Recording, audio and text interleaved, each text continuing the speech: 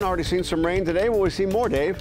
Oh yeah, plenty of rain expected out there, Eric. You can see some of these ominous skies, if you will. These bands of rain working their way through town, producing some downpours out there, and this will be the trend as we go forward throughout the day today as we continue to track Tropical Depression number 8 sitting down here south of Louisiana, and it's trying to get a little better organized. Some more thunderstorms developing here. Still battling a little bit of some wind shear, but you can see on the northern and eastern side of it, a lot of rain developing. There is rain around the center too, just the radar can't see that far down south. Now this is expected to get better organized and become Tropical Storm Hanna as we headed to tomorrow, making landfall as a tropical storm there into Texas with winds of at least 45. Wouldn't be surprised if it's a little bit stronger out there as it continues to move into South Texas. We are looking at some pretty heavy rain expected across that area, but notice we are on the right side of it. So remember, it's moving west, so we're still on the wet side, and that means more rain expected across the area. Winds a little breezy in some of the thunderstorms, 20 gusting to 25 just out ahead of the low there, and then 20 to 25 also not too far away from the Mobile, Alabama area.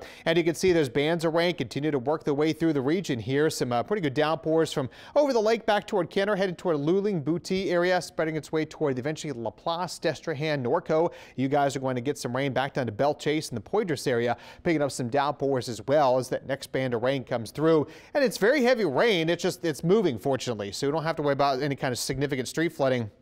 That'll be possible a little later in the day, but right now you can see from near Tulane area back to Uptown, heading to parts of Old Jefferson, a little rain over toward the Kenner area, picking up a couple of showers for you guys at the moment too. And as we go on into the south here, again, look at this, the big circulation tied in with this here, and with these new thunderstorms developing, that's going to try to get more and more organization with it as we head into tomorrow, and that's why it could become a tropical storm. Right now we are looking at this upper level low working its way into Mexico that is producing a little wind shear. Then behind it, another bigger upper level low coming on shore here in the United States. That actually will be moving into our area heading to Sunday, Monday, and Tuesday with more rain expected across the area. But high pressure sitting north of Atlanta, that's what's steering this way westward. You have clockwise flow around it. Also, that new upper level low will come in south of that too, and that's going to keep more wet weather in place. A lot of deep tropical moisture coming from the tropical depression, and that remains as we go forward through the weekend, even on into early next week. So you'll see again there's scattered showers moving on through as the system becomes better organized here. More rain developing as it moves on in just north of Corpus Christi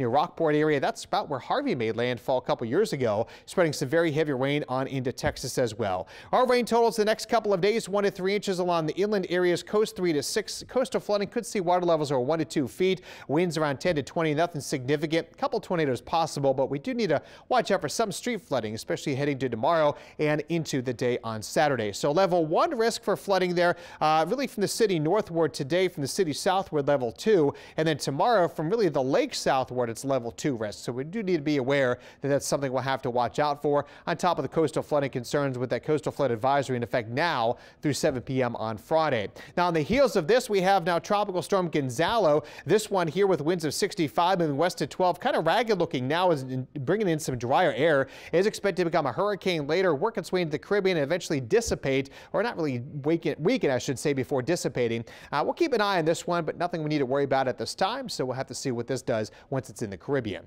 Right now, though, how about 78 degrees here in town, 77 in Hammond, 83 feels like 91 with rain at the airport, 81 feels like 87 in Houma. It's very humid out there, and we'll keep the humidity with a nice breeze this afternoon, but temperatures only in the mid-80s with about an 80% chance for rain for the rest of the day today. You can see that rain from lunchtime heading on into the afternoon hours. Some pretty good downpours expected as we go on into 10 o'clock tonight through the overnight hours. More scattered showers and some storms into tomorrow morning around 10 a.m. through the morning hours into the afternoon. Even on into Saturday, we're still starting off the morning with wet weather and more of it expected through the afternoon. So heavy rain for the next 3 days at least, temperatures only in the mid-80s. We'll see our chance of rain dropping a little bit at Sunday to 60%, and it stays that way into next week as that second system, non-tropical one, works its way through the area. So stay weather aware over the next few days.